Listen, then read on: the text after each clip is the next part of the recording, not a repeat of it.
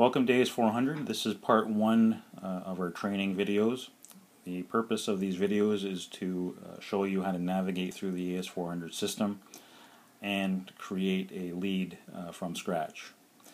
Now the first thing you're going to notice for AS400 is that it's a DOS-based system. You still can use your mouse to navigate through AS400. You can also use your keys on your keyboard. Now after you've logged into Citrix, you will click on the AS400 icon and it should bring you to this sign-on page.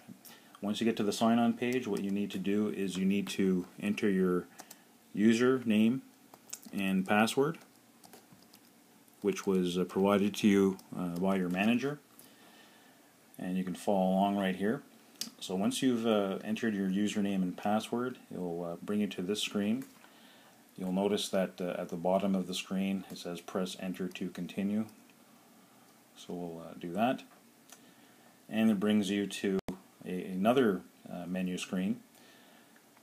You have several options. The main option that we're going to be using all the time will be 1, Administration System Production. If you need to change your password, you can choose 87.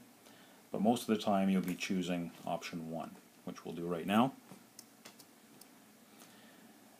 You'll get to this screen here, and as you can see at the bottom it says press enter to continue, so we'll do that. And then it'll bring you to this menu screen. You have several options. Don't concern yourself if your screen looks different than this one. Different people have different accesses.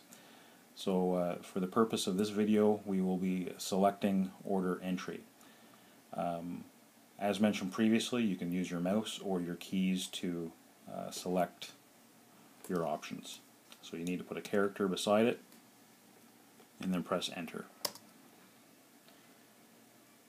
Here's the order entry system. Again, many different options. Your screen may look different. What we'll look at right now is estimates. So we'll put a character beside estimates, press enter.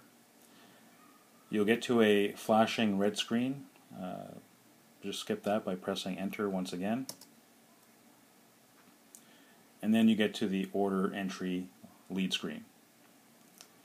This is really where you're going to start putting in the information to create a new lead.